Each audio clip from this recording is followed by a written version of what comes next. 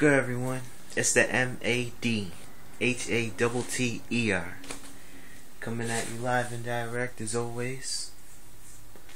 I kind of want to do a different type of video today.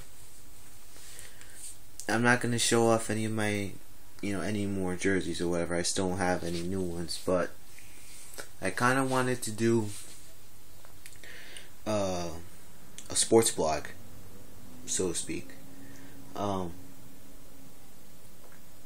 guess you can say I was inspired by someone that I just subscribed yesterday, and this lady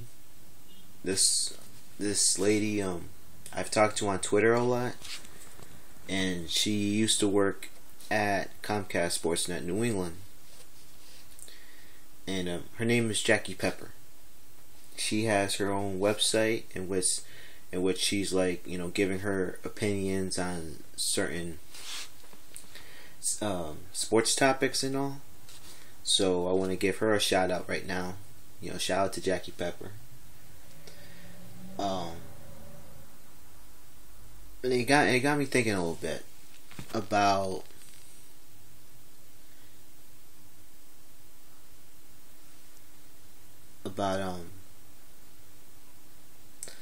how I became a sports fan. Now, as many of you guys may know, I'm a big time Boston sports fan. And as time went on, like I said, I've come to embrace, and appreciate what it means to be a Boston sports fan.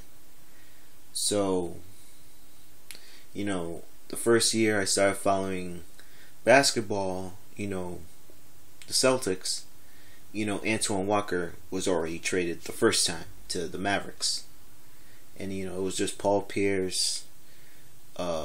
They got Ricky Davis, Yuri Welsh, Raef LaFrentz, just a bunch of scrubs alongside Pierce. So, I became a fan because he played at the best that he can, but at the same time the team sucked. And at this time, the Patriots were doing well. They had won 2 championships at the time, and I was already a year removed from the Red Sox losing in the ALCS to the Yankees in 2003. So as time went on, the Patriots became a dynasty. The Red Sox broke an 86-year-old curse.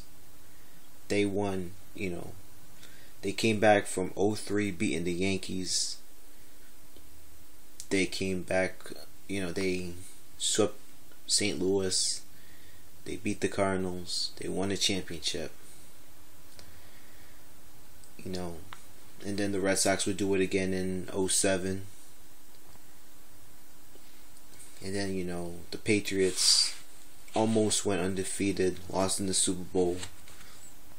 And then it brings up to my favorite Boston sports moment, which was when the Celtics beat the Lakers.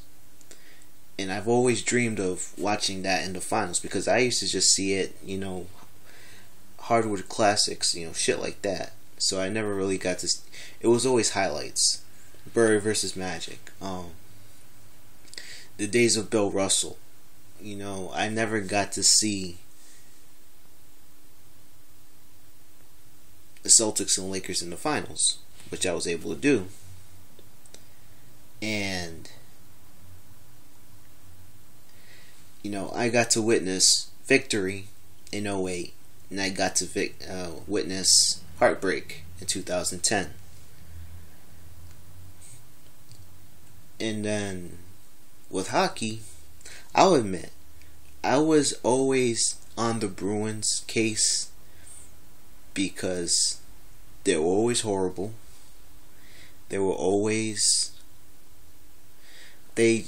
Hockey just wasn't my thing at the time. And I know people at my job that are big time hockey fans, big time Bruins fans. So I always ragged on them because, Joe Thornton got traded, and I thought it wasn't his fault that the team sucked, And then, year after year, I'd see games here and there, and, they'd be in the playoffs and they didn't do anything. A couple years back, they were up 3-0 on the Flyers, and then they pissed that series away. So last year, I was able to see a lot of the games that the Bruins played, and there were times in which it's like, you know what, they're gonna choke the series again. They're gonna choke their opportunity again. They made it all the way to Stanley Cup Finals. I was at a bar right near my house, and I was at Snookers. I was at Snookers watching the game, Game 7. I got to see the Bruins win, and it was just a great atmosphere that night. So, how many cities can say they have 4 pro teams that have won championships in the same decade?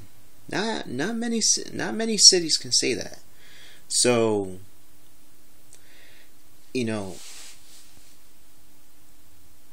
for me to see that, for me to say that I've seen the Celtics, Red Sox, Patriots, and Bruins win a championship, it's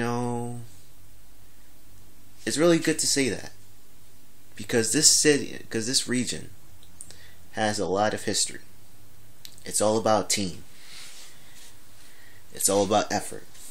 And people say that's not about the name in the back, but the name in the front. While I agree with that, let's be honest. Representing the name on the front is one thing, but to have your name on the back represent the name on the front is an honor. To me, it's an honor. So you can look at it both ways like that. Now, as a Boston sports fan, I respect certain teams, and I really hate certain teams. I respect the Lakers. I respect the Knicks. I somewhat respect the Giants. I don't have and a lot of the teams that I don't have a lot of respect for is because of people talking too much or their actions. The Jets, the Heat, the Yankees.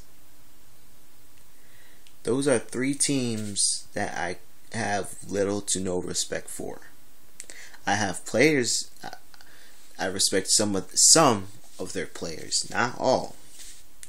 I can respect Darrelle Revis. I can respect Derek Jeter. I can respect Dwayne Wade. I have no respect for Rex Ryan. I have no respect for LeBron James. I have no respect for Santonio Holmes. I have no respect for Alex Rodriguez. And I'm sure there are fans all over the world that can't stand KG. But he brings that intensity every night. I know a lot of people that don't like Paul Pierce. But as many of you guys may know, Paul Pierce is my favorite player in the league. Not just on the Celtics, in the league. A lot of people don't like Tom Brady. A lot of people think Peyton Manning is better than him. Really? And I don't mind Peyton Manning. He's a great quarterback, but you mean to tell me... And he's the first ever 4-time MVP. Great for him. But I think he would have been better suited staying in Indy, teaching Andrew Luck how to play, how to be an effective quarterback. Because you look at Andrew Luck and you think, damn, you know, he's being thrown into the wolves, basically.